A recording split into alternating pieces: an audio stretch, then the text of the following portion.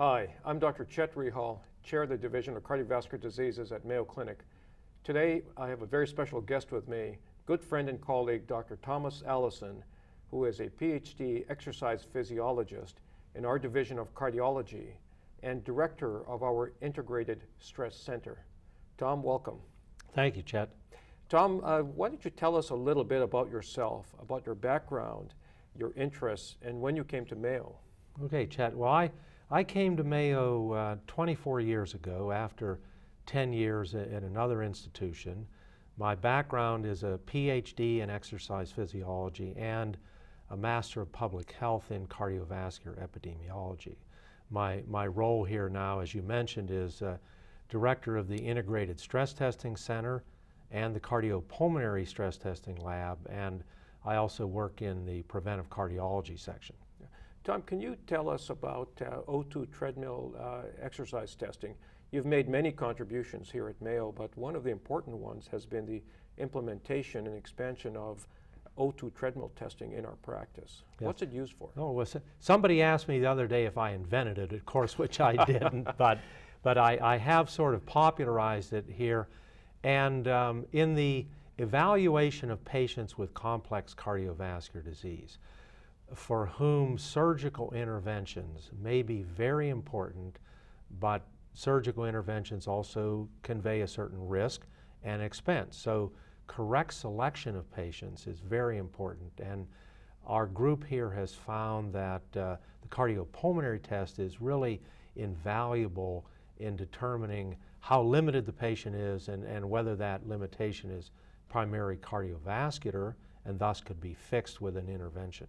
So O2 treadmill testing can help differentiate cardiac from pulmonary from deconditioning causes of dyspnea. Is that correct? That's correct. You know, the standard treadmill testing with the Bruce protocol is basically for the diagnosis of coronary disease and establishment of prognosis in coronary disease. But when you have heart failure, valvular heart disease, other forms of structural heart disease, the test falls a little bit short in that patient group. Tom, you've been an advocate and proponent of exercise for all. Can you tell us what the role of exercise in health should be? Should we all be exercising? And if so, what types of exercise ought we be doing? Well, we should all be physically active, okay? And so if we're going to talk about, you know, exercise, meaning at the gym or in some competitive fashion, we don't all need to do that. But we all need to be physically active to maintain our weight, help maintain our blood pressure, our glucose levels, maintain our joint and muscle function.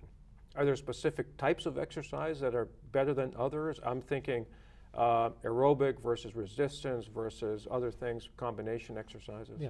Well, from a standpoint of cardiovascular health, which of course is our primary focus, there's a little bit of data to suggest that resistance exercise might play a role, but the overwhelming amount of evidence, the weight of evidence, is on aerobic type of exercise, brisk walking, cycling, climbing hills, hiking, swimming, things like that.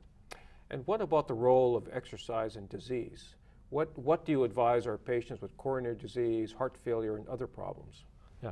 Well, we find that we encourage them all to exercise. There are basically very few patients, a handful, that shouldn't be exercising, maybe at least until they have their surgery or something. But almost everybody is exercising to improve their functional status, their ability to kind of get around and do their daily activities and be productive, happy citizens despite their disease.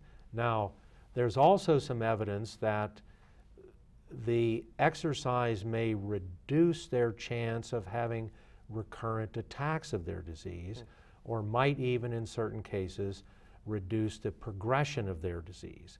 If the exercise, for example, if the patient's a borderline diabetic and the exercise controls their blood sugar and their blood pressure, that may have an impact on the progression of their disease. I don't think we can prevent 100% these recurrent events by any technique, including exercise, but we can certainly improve the patient's functionality and very possibly improve their downstream course of their disease. Tom, should patients or anyone have a stress test before embarking upon an exercise program? Yeah. Well, I think a patient with cardiovascular disease needs an evaluation of a stress test before they start exercising. In terms What about of an average middle-aged physician? What about them? well, anybody who's having exertional symptoms.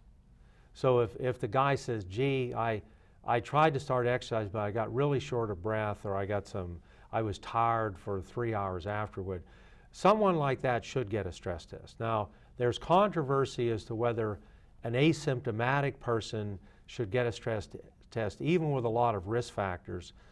A stress test is safe. It's not high on the list of costly procedures, so when in doubt, why not do it? But asymptomatic, healthy people probably don't need one. Our guest today has been Dr. Tom Allison, Director of the Integrated Stress Center at Mayo Clinic. Dr. Allison today has emphasized the role of exercise in health and disease and talked about the role of cardiopulmonary stress testing in differentiating causes of dyspnea in our practice. It's been a very useful adjunct to our practice, and we look forward to having Dr. Allison back in future segments to tell us about this technique in more detail. Tom, thank you very much for joining us. Thanks, Chet.